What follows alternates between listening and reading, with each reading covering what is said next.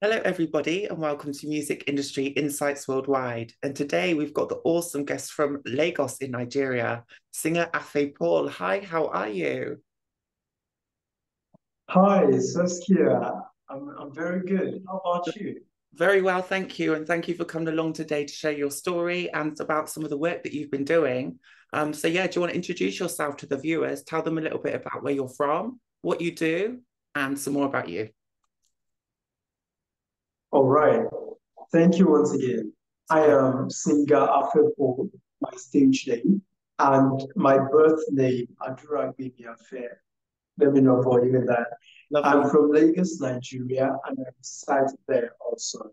I'm a musician, full-time musician. I teach strings instrument to children. I teach voice to adults. I teach music theory, and I co-founded a music school that's a startup in Lagos, Nigeria. Wow, that's fantastic. And how's the school going? Oh, thank God. Good, good. We are growing. We are trying to expand. Oh, amazing news. And what's the name of the school? Yeah, Master's Peace Music House. Okay, I'll leave a description in the link below when we finish the podcast so people can find out the school and they can also find out a bit more about you. And I'll leave all those links in the description below. So, how long have you been doing that for? How long have you been doing the music now? Okay, I've been doing music for over 12 years now. Yeah, yeah. And my first introduction to music was in the year 2010. But then I entered into full-time performance, say 2016. And that's about over 8 years ago. And teaching music has been over 4 years ago because I started June of 2020. Yeah, so started altogether my experience in music, from my first exposure to music to doing it big time is well over 12 years. And has love always been a passion of yours? Is it something you've always done from a very young age? And did you have a musical education? Hmm. I didn't have a formal music education until last year when I took myself and came out of every limitation and every ignorance to go out and seek for how can I get educated in music formally. And so I started a postgraduate diploma in music at the University of Lagos, Nigeria. And that's because my first degree wasn't in music. Okay. Despite the fact that I've been a music person since childhood, I didn't have enough information to know that I could just study music in the university. Funny how. Yeah. Well, that's great. And how's the music scene over in Nigeria? Tell us a little bit more about that and what's going on over there right now. Hmm. Yeah, the music scene in Nigeria is, we have the Western music, we have the African popular music. So Yeah. when it comes to the Afro pop music, there is a bit of more acceptance in Nigeria for it because it's all about the beats, the vibes, the energy, and all of those. And so when it comes to Western music, that's the classical music and all of that, there is still there's still fertility. Let me just put it that there's still fertile ground Yeah. to explore it. And people are beginning to embrace it, of course, little by little. And Yeah. so perhaps we get there on the show. I'll tell you more about parents and children's attitude to music education relative to Western music. Yeah, that'd be fantastic. And you also do choirs as well, don't you? So what kind of music do you actually do with your school and your choirs? What style of music is that? Yeah, in my choir, I'm a faith person, right? Yeah. I hold faith really strong.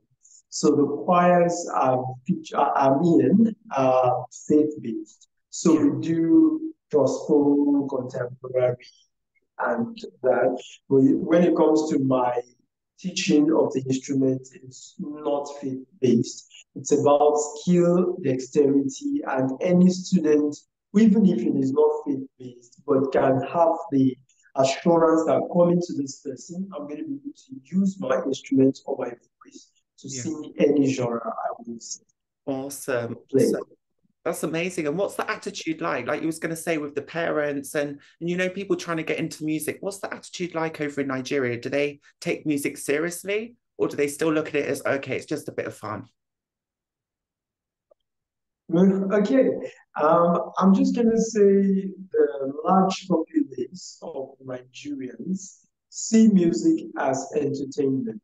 There Yeah. is not still much of taking music as a career, primary career that one wants to venture into. So the peak of musical achievement still in the Nigerian popular opinion is entertainment. So Right. if you say you do music and you can't entertain, and it's just about, I want to be serious, I'm playing, I'm practicing for hours because I have this piece to play. And you know what is entertainment to people is shaped by the environment, the culture, their Yeah. worldview. Yeah. Yeah. Yeah. And you're still an emerging market. Do you see a lot more of the major labels and a lot more of the record companies now coming to base themselves in Africa, in different parts of Africa, to try and capitalize on that explosion of Afro pop and those styles and genres? Yeah, coming to training in Africa, if I get you right, I mean, how's music training, the attitude and everything? Is Yeah, that it? yeah, Okay, yes. Now there is more opportunity now than before in Africa. I'm not going to lie. And by extension, Nigeria that I live in. yeah. Right, but then the training now is a little bit directed to suit the African mind, let me put it that Okay, way, to cool. suit the Nigerian mind, right? You know what human mind does to music is to shape it. Yeah, We listen to music, we love it, we either understand it or we don't understand it, but we can love or not love. yeah. Or let me say there are some of genres or some kind of music. Oh, we've lost you there. Hopefully you'll come back in a second. Sorry, that's never happened before, folks, but we'll hold on in and hopefully we'll get the sound back. I know that he's based in Nigeria, in Lagos. So yeah, we're back online. I'm so sorry about that, listeners, but we'll keep going. Singer will be back on the line in a second. Sorry, we lost you there. The signal went. Please carry on. No problem. Oh, sorry, I didn't know that. So, all right. So, the kind of music that appeals to each person or a set of people differ, right? And so that affects training too.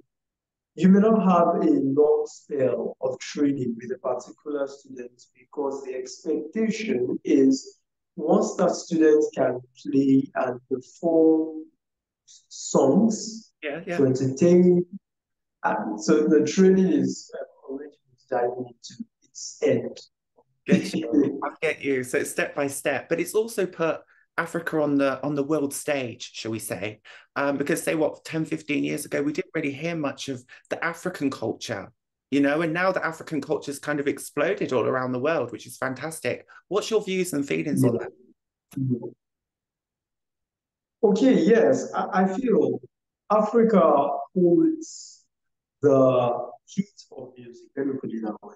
Yeah. And when I say the heat of music, I mean the very beat, right? Very upbeat of Yeah, music, positive vibe. where everybody, if you're feeling cold, feeling really, you can play an African music and then have to shake your body. You don't have an option and all of those. So I see that is bringing African music into the light Yeah, because the world in itself is already full of all of these ups and downs. The world in itself is getting a little bit duskier, yes, right?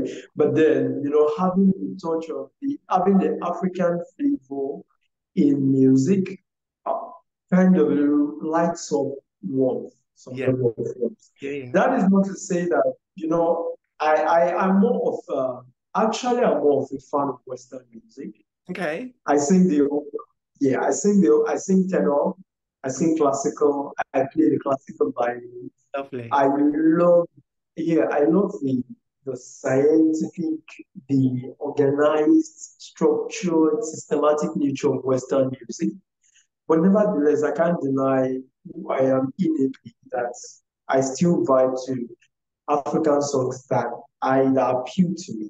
Yes. But nevertheless, I must say that African music is coming from. Yeah. Thank you. Thank you so much. And looking back at your own career and being in music and even classical music in Africa, what are some of those challenges and barriers that you've had to overcome and that you faced to be where you are today? What are those?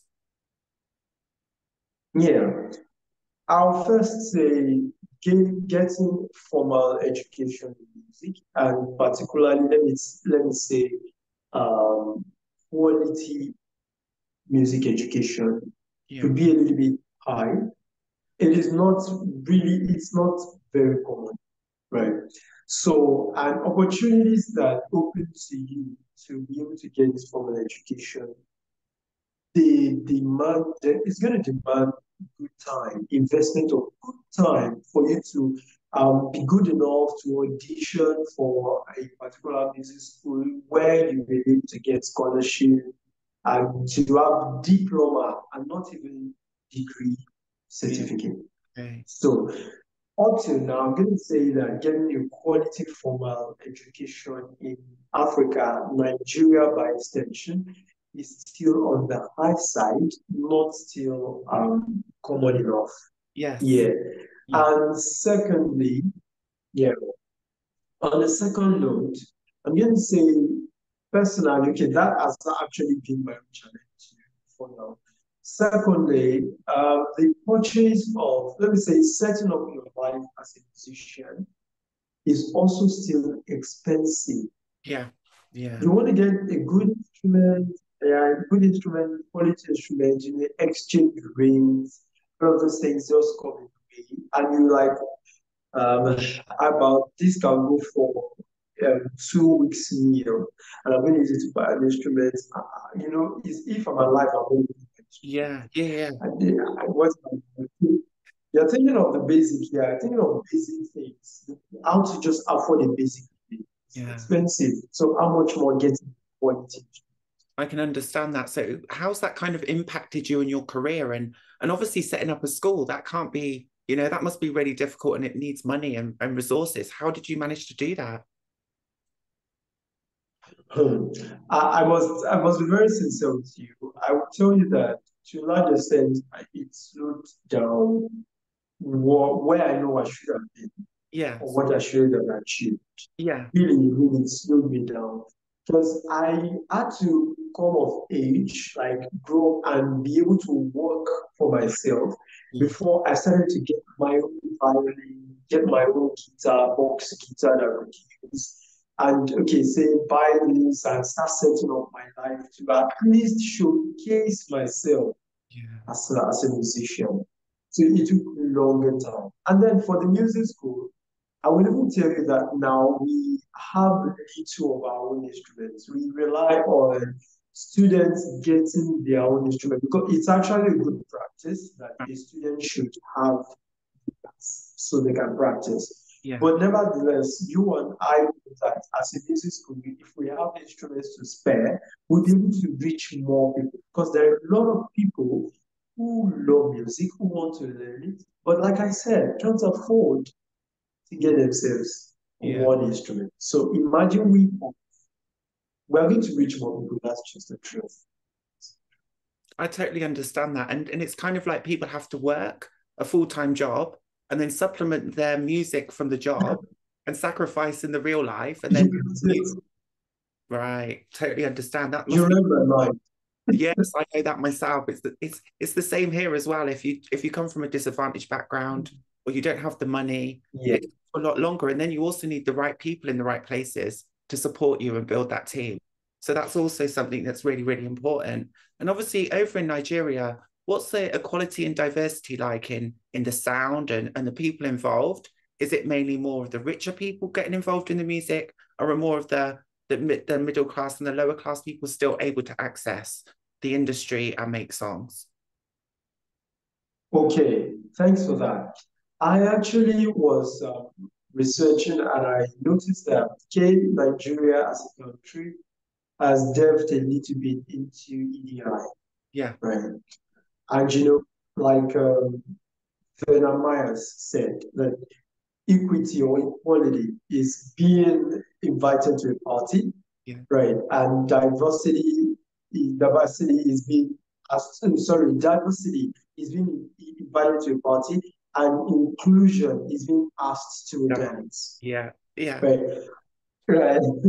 But yeah, so I see, but then it's still on a very high side. This issue of EDI, we still have a long way to go in Africa when it comes to diversity and inclusion. Mhm. Nigeria herself has over to be, in fact, between 250 to 400 ethnic groups. And Wow. so the diversity is, yes, the diversity is very high. And you know, the way a typical Igbo man thinks is different from the way a typical Hausa man thinks, different from the way a typical Edo man thinks, and a Yoruba man. So like that. So all of this diversity could even make you hear things like, well, I don't is the instructor, music instructor, is he Yoruba? Is he Igbo? Is he a guy? Is he a lady? You know, I was speaking Yeah. Yeah. with a lady friend who's a musician, a trumpeter. And you know, uh, there's this cliche opinion that trumpet is a man's instrument. Yes. And so she shared a story that she got a client, and the client was not sure whether she's going to do the job well because she's a lady, Yeah. you know. But then, if not for clemency and she had determination, she okay, did it, took it up and did her best. The client later had to confess that, as I'm sorry, I thought you couldn't do this because you're a lady. Wow. So then, now coming to people, the class of people who do music or who get education. The truth is, getting music education is not for a struggling class. Okay. It's not for a struggling class. Because even if you eventually get to know that there's a place where you can get scholarship, what it will take you to position yourself on that scholarship is going to cost quite some things. That the struggling people still thinking about eating, wearing clothes, and where to sleep. Yeah. Right. So through this, yeah, more people will still embrace music. Should there be inclusion? Allow women to sing tenor, Yeah. allow women to play baritone, Yes. allow women to do this, allow men to play violin, just allow, Yeah. spread this No thing, stereotype. spread No more the love, stereotypes. I get you. value people. Yeah, totally. I love that. And Yeah, see more value women people. as well. Do you see more women now coming into music? Because I know a long time it's been more male centered. Do you see more women now being able to access music too? Yes, in my circle, I will still count more men than women. Yeah. But thank God for the book, yeah, thank God for the vocal aspect of music. The vocal aspect of music now embraces women or ladies more, Yeah. right? So embrace there is the soprano, there is the alto, and in choirs now. Yeah, thanks goodness there's choir, right, where women can sing soprano and alto, and then in instrumental music, women are coming up, I must say. And Mhm. you know, yeah, I will be very sincere to tell you that if there is any aspect of music that no, if there is something in music that has allowed women, I'm going to say it's the intervention of the Western culture, right? I mean, for this age. Okay. You know, back in the day, like in the time of, what English people call forefathers. At the Yeah. time of the forefathers, there weren't really plenty women singing poetry. Okay. There were more of men drummers. The women are only allowed to really dance when they are invited. But then in our age and era, women are now coming into Western music because insofar you can play that instrument, Yeah. you're welcome. Yeah. That's You're how. welcome. So women are beginning. Instagram to social media is also doing that. So women also, and in fact, anybody all alike wants to make money from social media, and so you just got to show what you have. Fantastic. I was going to say this leads on to the next question as well. What would you like to see improve? I think you've already mentioned about the stereotypes and people mentioning about, okay, a trumpet should be for a man and women should be dancing, for example. There's one thing, but what else would you like to see kind of improve around the equality, diversity, and equity in music and education? All right. I will I would love to see in Nigeria where gender, sexual orientation, um, your background, Yes. all of those things don't determine or decide who can do what or who gets what. Yeah. Right. So if I come out and say, lady, I'm a lady, and I want to sing tenor, how do we not begin to see that? Are you sure you should be soprano? Should be this? Can we just allow people? To be free. Right. I've been when you have a client, I just wish there's more awareness where there is absolutely nothing in between allowing someone show what they have. Yeah. Because that would be prejudice when you don't allow someone even show you what they got before you conclude that they can't do it or can't do it. So I would love to see this improvement. I would love to also see more music conservatories, music institutes, more well established, better established. Yeah. Yeah, but oh, yes, sorry, I need to. I don't know if I'm going to get there, but there is something I'm coming up with. But let me not go into it yet. Yeah. But let me just say, I Yeah. would really love to see. Yeah, I would love to see a Nigeria where music is for everybody, either male or female. There is no sexual advancement. Um, there's no over expectation from because you're a man. Everybody just allowed to flourish in their own ability. I love that. And obviously in Nigeria, you've got different cultures, you've got different religions as well, at different ages. Yeah. I think that sometimes has an impact on the way people view, say, for example, women or LGBT communities, or even men, other men. Do you think that has an impact on that in over in Nigeria? Yeah, Africa as a continent and Nigeria as a country, we are highly contributory, Yes. right? We are a contribution society. We are highly community oriented. And to not forget, we are highly faith-based, Yes. faith-oriented, faithful, religious. We are very religious set of. Yeah. So what I would say can, of course, there's been an impact because religion, you can't come from a Muslim family and say you want to do Western music. Okay. It doesn't ring a bell. It doesn't sound right to Okay. most people. Yeah. Yeah. And really, it's supposed to be a problem, right? It's not supposed to be a problem. I've seen a lot of Middle East musicians, excuse me, please.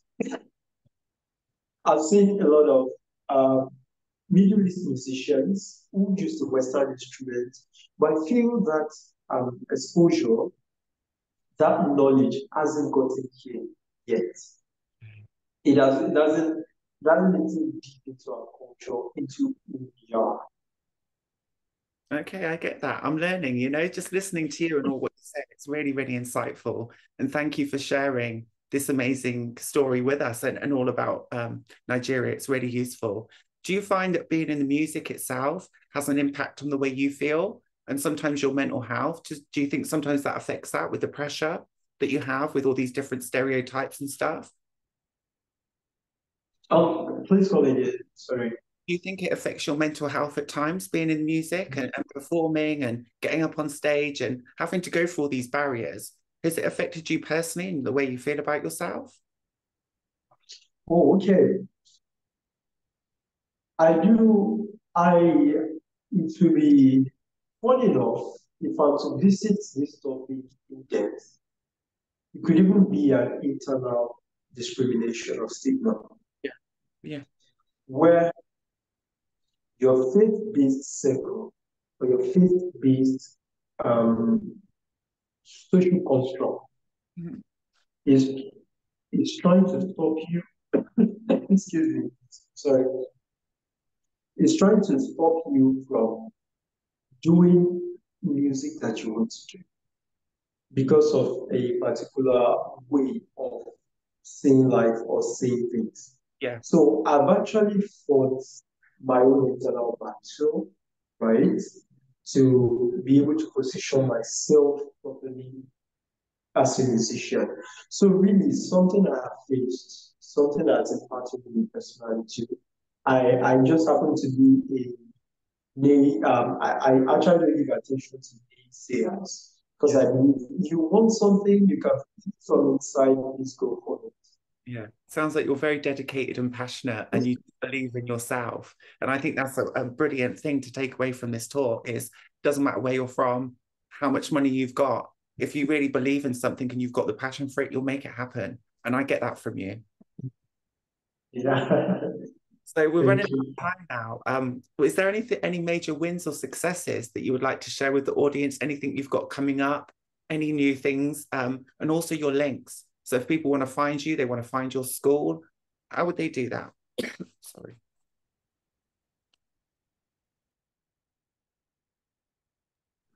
All right. Yeah, to an extent, I've been able to bring myself out of, excuse me, please. What's it? What's Yeah, it today? you need to Okay, so I've been able to bring myself, yeah, I've been able to bring myself out of a set of some limitations, right? To come out in public, to be able to practice my music yeah. without any limitations or any prejudice, right? And so that's why I've been able to join one of the first of all, an award-winning choir in Nigeria, the the biggest one, What and the we just won African Best Choir of the Year. and what's the choir called?